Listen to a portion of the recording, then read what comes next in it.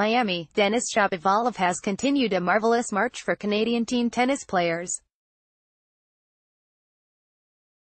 The 19-year-old native of Richmond Hill, ONT, joined fellow Canadian Felix Auger-Aliassime, 18, in the men's semifinals of the Miami Open with a 6-7, 5, 6-4, 6-2 win over American Francis Tiafoe on Thursday night.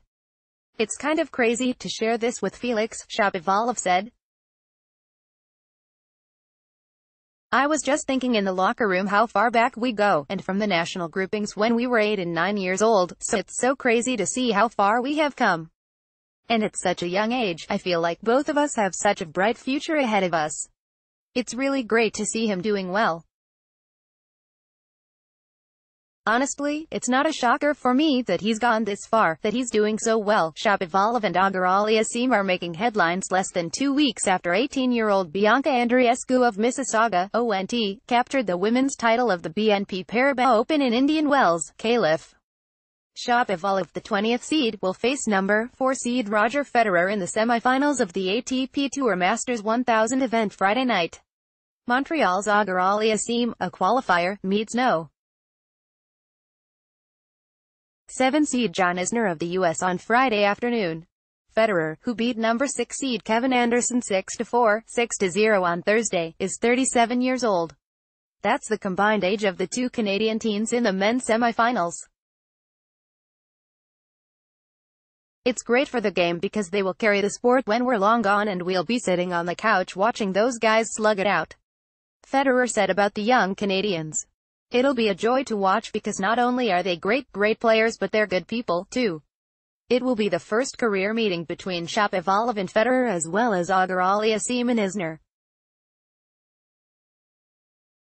Federer was Shapovalov's favorite player growing up and the Canadian said it will be a dream come true, facing the Swiss legend.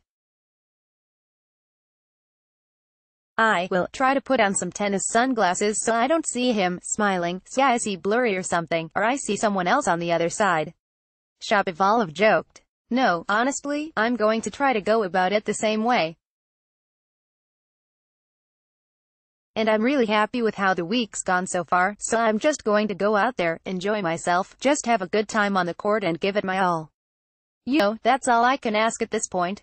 If Shapovalov and Auger-Aliassime both win, it would set up the first ever ATP Masters 1000 final featuring two teenagers.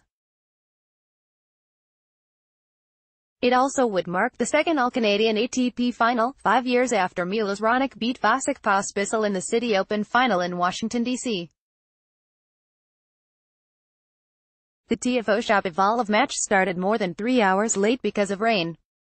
When it finally did get going, fans weren't disappointed as the hard-hitting players produced regular winners.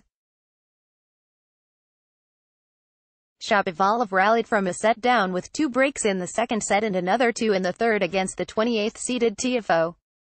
With the score tied at 1-1 in the third set, Shapovalov took the lead for good when he converted on his 4th break-point opportunity of the game.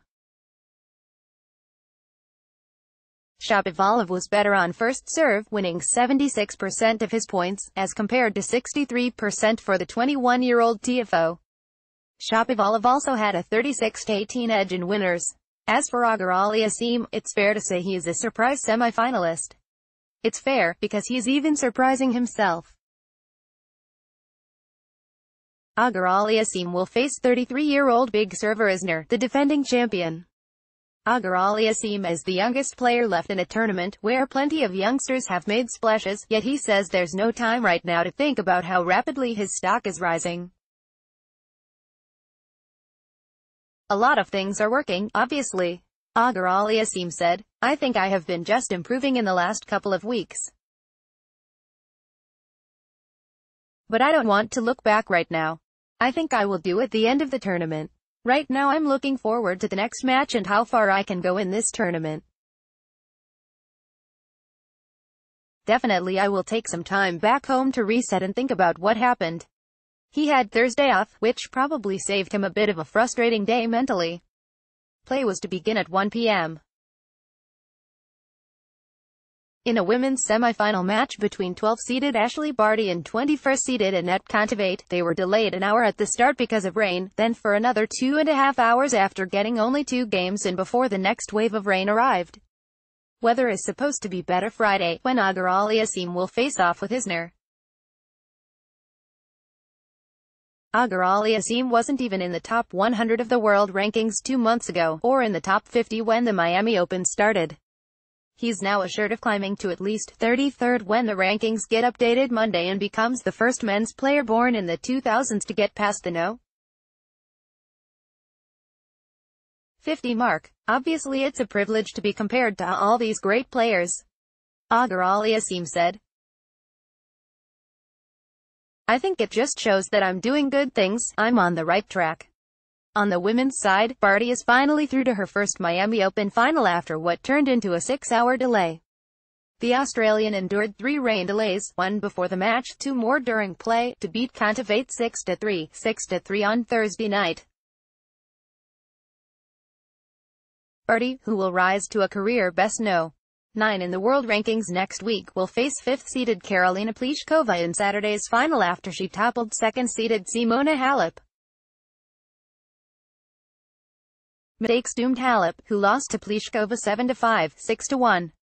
Pliskova was up 5-0 in the second set when play was interrupted, for at least the 6th time Thursday, by rain shortly before midnight. Halep, the number 2 seed, would have replaced Naomi Osaka as the top-ranked women's player if she won the semifinal.